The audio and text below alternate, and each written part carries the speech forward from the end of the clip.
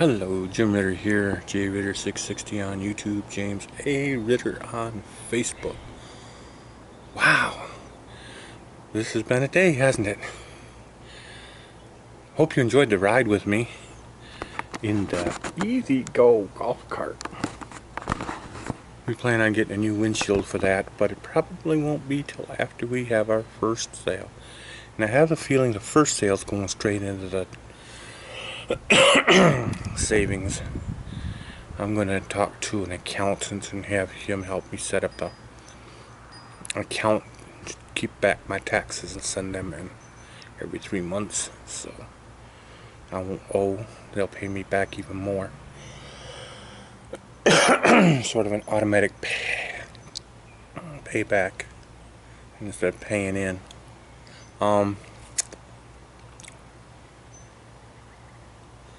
Trying to think of what I was going to tell, because I was starting to think of a discussion. Oh, yeah.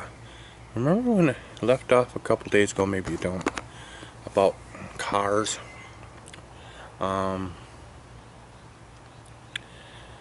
Yeah.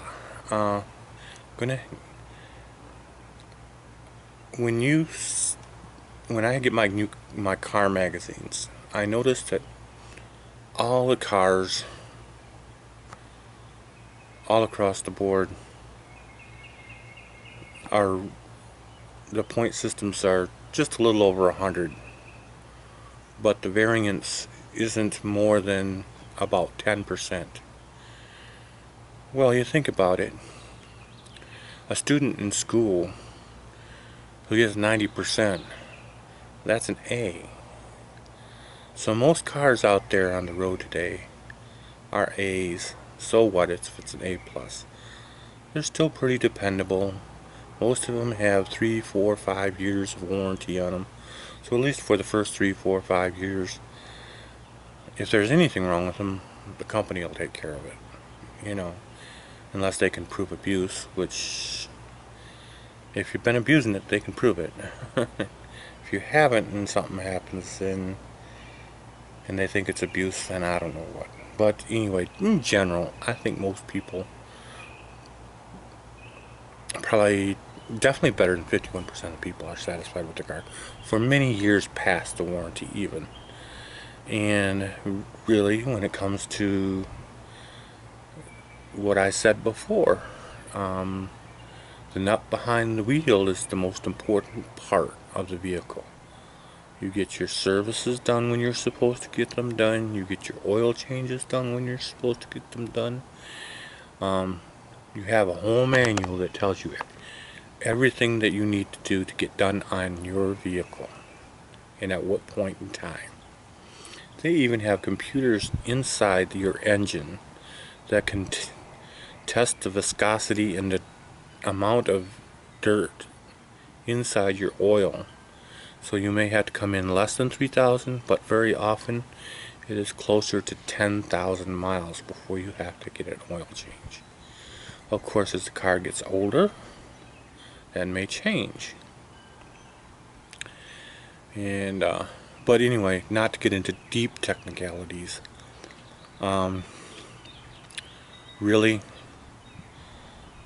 when I can only afford used vehicles, when I get my vehicle, it really comes to what they call the luck of the draw.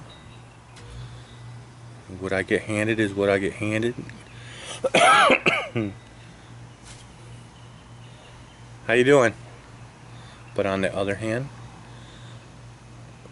I have to go by my percentages, and my percentages in the vehicles that I've purchased, like I've told you, Ford, Chrysler products, mainly Dodges, and then Chevrolets, and that includes things like Oldsmobiles and things like that. I've driven one Chevrolet that was far and beyond above any other vehicle I've ever owned. So see, that even breaks the code there. So just a little something for you to think about. So go ahead and subscribe down below. Leave a thumbs up. I hope my face, you can see my face. Can you see my face? Trying to get in the sunshine, but it's going away. So I'm going to try to get in the living room, but my wife has been on the phone a lot tonight. And so she's been having family issues. Her brother's in the hospital or something like that. Anyway, have a great and wonderful day. I'm having a great and wonderful day, and we will see you tomorrow. TTFN. Bye-bye.